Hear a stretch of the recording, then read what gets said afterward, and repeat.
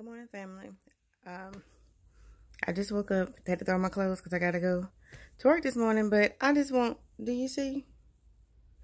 I know I got a big face, and face is a little bit on swole because I'm still sleepy because that wine, when I say that wine did what it needed to do, and it wasn't but a little bit. But I slept good last night. But do you see this? Do you see? I never had my eyebrows this thin. I woke up this morning wanting to fight. I'm going to be honest with you. Because this don't make no sense. I got a big face. I know I got a big face. It's fine. That's what the Most High gave me. He felt like, I needed one. So he gave me just that. And I feel like I have to have the right hair to face ratio going on. Ratios are important. And she jacked all my stuff up. I'm just a little kind of perturbed. Because now I look like I'm saying, huh.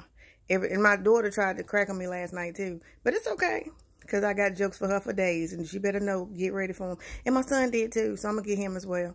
So I just wanted to show y'all. Do you see? Well, my hair's still kind of curly. I tried to slick it down a little bit. But it's going to be what it's going to be. But do you see? Yep, I'm just a homegirl a little upset right now. But when my pillows grow back, I'm going to be so happy. Because I'm supposed to have hair all up in this area right here. And she jacked all my stuff. She snatched it all off.